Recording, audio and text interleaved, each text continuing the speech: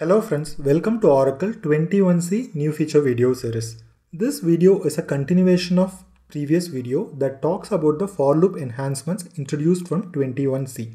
So before getting into the documentation and demo for this video, I just want to quickly show you the complete for loop statement introduced from 21C onwards. As you can see here, this is the complete syntax change you will see in the for loop statement starting from 21C onwards.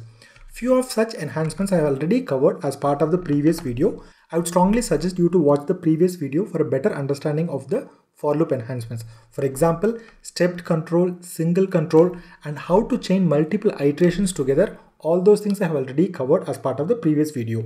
In this video, we are going to see one specific functionality called mutability of the iterand, that is mutability of the loop variable. That is what we are just going to see in this video. There are few additional enhancements available in this for loop that I will cover in the upcoming videos. So before getting into the demo, I just want to quickly show you the documentation for the mutability of iterand property.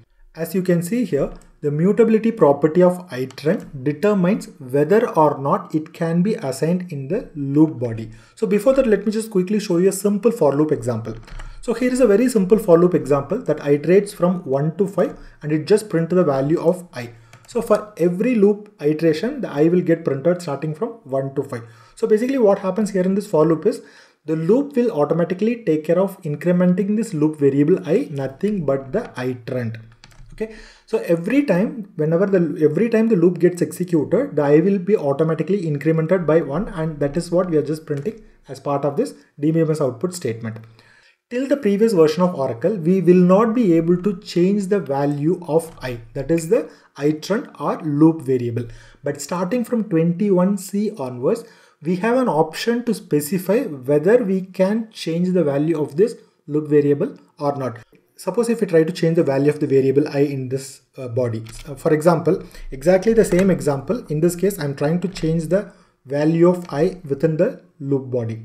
When we try to change the value of I, until previous version, we used to get an error like expression cannot be used as an assignment target, because this is just a read-only variable and this iterand or this loop variable is completely managed by Oracle and we don't have any control to override the value of this variable.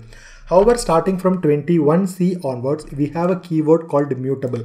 By specifying this keyword mutable as part of this loop variable, we can change the value of this variable.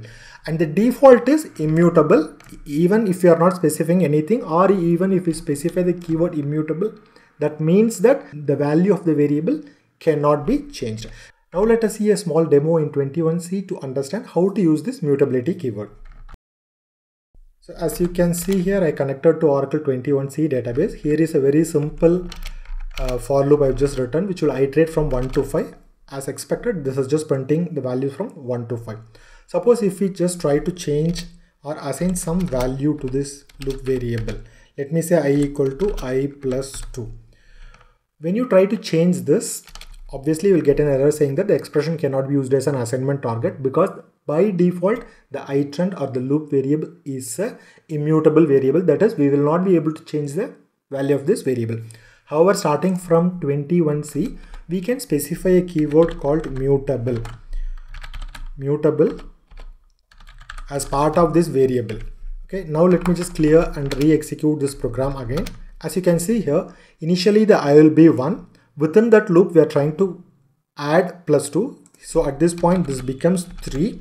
Again, when this loop reiterate for the next iteration, the 3 will be incremented by the for loop by 1. So it is just printing the 4. So the for loop will always increment by 1. On top of that, we are doing some additional incrementation inside the loop body. Okay, so I just want to show you one more thing. Similar to mutable, even we can specify the keyword immutable.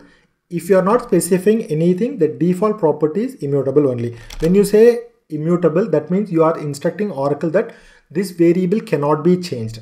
So after specifying immutable, or if you are not specifying anything, the behavior would be immutable only. That is, if we try to change the value of this variable, we will get an error something like this: expression cannot be used as an assignment target. Okay, now let us see one more very interesting part about the mutable. Let me just clear this screen. Let me re-execute. As expected, first iteration it is printing 1, then the next iteration it is printing 4. As I told, the for loop will by default increment by 1, and within that we are trying to increment by 2. Suppose if we put I equal to I minus 1. So what will happen is loop variable, that is the for loop, will increment by 1, and within the body we are decrement by 1. So this will never come out of the loop. So let us see what is the behavior here.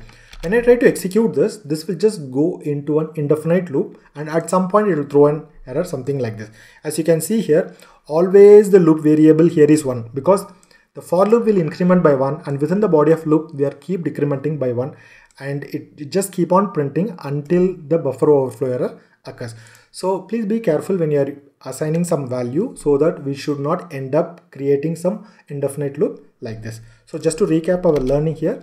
So here is the default behavior. Until the previous version, we will not be able to change the variable's value, or we will not be able to assign the iterand value. If we try to assign something, we will get an error like this. Expression cannot be used as an assignment target.